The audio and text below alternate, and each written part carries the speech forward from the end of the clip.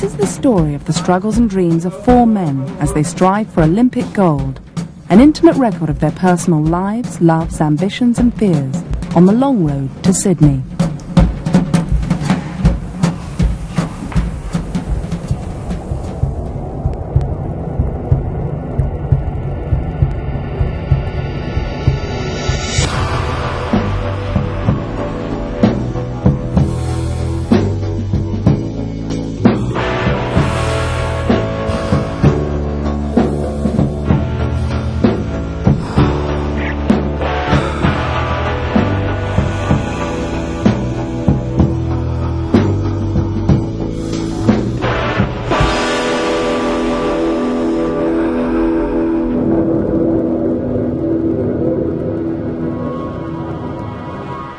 Steve Redgrave is the most successful and famous of the four.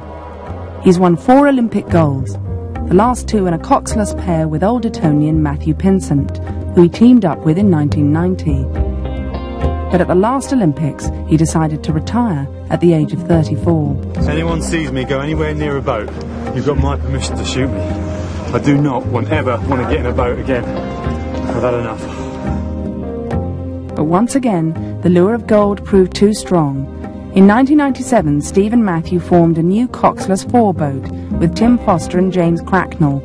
They began recording personal video diaries, knowing the next 4 years were not going to be easy for any of them.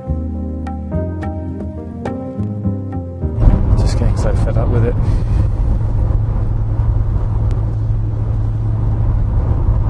Is it worth it? Is the Olympic Games worth going through this hassle? Basically, we need to pull the rabbit out of the hat. If we're going to win, we need to pull a very sizable rabbit out of a very small hat. I think the odds of doing that are pretty slim, actually, I have to say now. The four have to bond if they are to succeed. No one's seat is guaranteed, but newcomers Tim and James are the most vulnerable. James Cracknell is the youngest at 25 and has never won a major race. Everybody who rows in Britain really wants to be in the 4. And I can't see that changing over the next 4 years, really.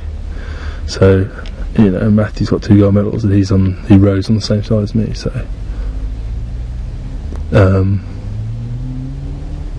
yeah, you know, basically everyone's after my seat. Well, half the people after my seat, half the people after Tim's seat. Tim Foster, who is 27, has a bronze Olympic medal and seems more relaxed, but even he is in no doubt about the reality of the situation. 3 and a bit years till Sydney, which is a big one, but we very definitely feel we've got to win every race, which is a different mentality. Not really been in that situation before. I mean, to win was always nice, but it's almost like we're frightened to lose in this one. We have plenty of time. Jürgen Grobler is charged with bringing the 4 together. Former East German Olympic coach, his priority is now the coxless 4, Britain's best hope for an Olympic gold. And be still positive to the work we are doing and switched on to the work we are doing, even if it's hard and hurts, you know. The weight of expectation falls heavily on Steve's shoulders. If he gets his 5th gold, he will make Olympic history. So it's crucial that the team comes together. It seems like, to me, it seems like you've gone off on your own to do your own thing, but we're trying to bring us together as a unit on and off the water. Okay, I mean, I only did it. It was basically what the way I interpreted what Jürgen said. I think James can get sometimes carried away with the intensity of it all. It doesn't matter what he's done; it's not good enough. And I think because maybe that you haven't had success in the last few years, that your enthusiasm sometimes boils over and becomes slightly too intense.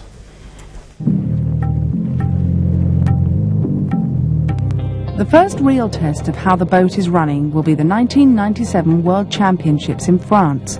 They gear themselves totally to this, fine-tuning every tiny detail.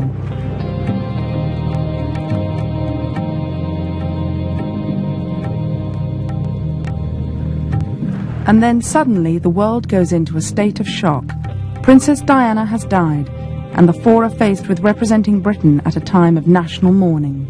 it's sort of hitting us a bit actually now how big a deal it is at home, because I've seen some of the press articles.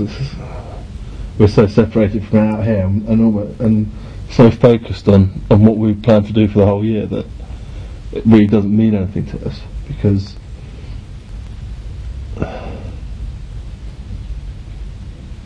it just doesn't like, because we're just so separated from it. So what do you reckon to tomorrow then? We could win by clear water. We could win by a length and a half.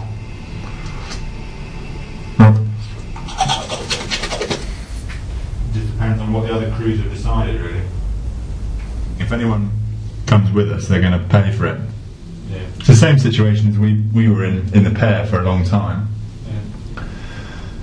Was that if people were going to chase us down, they were going to pay. Well, I was really quite nervous during today. I've had moments, and it comes and goes. Is James going to be shitting himself tomorrow? I don't know. It'll be quiet, and I won't mind if he is. I mean, I don't think there's anything wrong with being nervous. I don't imagine him getting too nervous. I'm looking forward to it, but I'm more looking forward to being halfway through the race than the hour or 2 hours beforehand, which is just a nightmare. Don't feel like eating. We don't eat 2 hours before. We don't feel like eating. We feel just sitting there with the Walkman on, just getting ready to go. Don't want to stop there. You know, be too aroused. It make you too tense. It's going to be a tough day tomorrow. James gives his video camera to his Danish girlfriend Emily while he goes off to compete in the biggest race of his career. This is it, the first final day at the World Championships in France, and today is a big race that everyone has been waiting for. You must be totally full of butterflies in your stomach. Good luck! Great Britain lead from lane 3. James Cracknell behind's doing a sterling job. Never won a medal of any colour, World Championships or Olympic Games. This could be his day. To get in a competitive situation, you really get the best out of Matthew then. He's really impressive when he chips it down.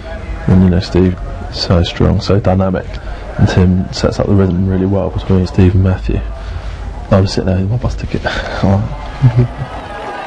Foster there between Vincent and Redgrave. He's had quite a lot of experience in Coxless fours. He's had bronze and silver at World Championships, bronze in the Olympics at Atlanta. It's just all about setting down the standard there. They're looking back and saying, well, look, you know, you're not going to get near us today. Oh, this is brilliant! You're totally in the lead. Great Britain take the gold. Cracknell and Foster side by side, equal partners with Redgrave and Vincent. That is as it should be.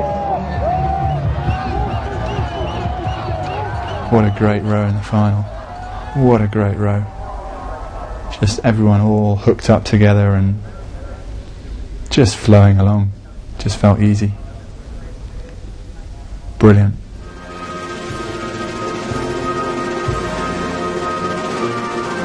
As a mark of respect, we wore our black bows, and the flag only went to half-mast, and we had our heads bowed during the national anthem, and that made an impact on people, and I think we did absolutely the right thing.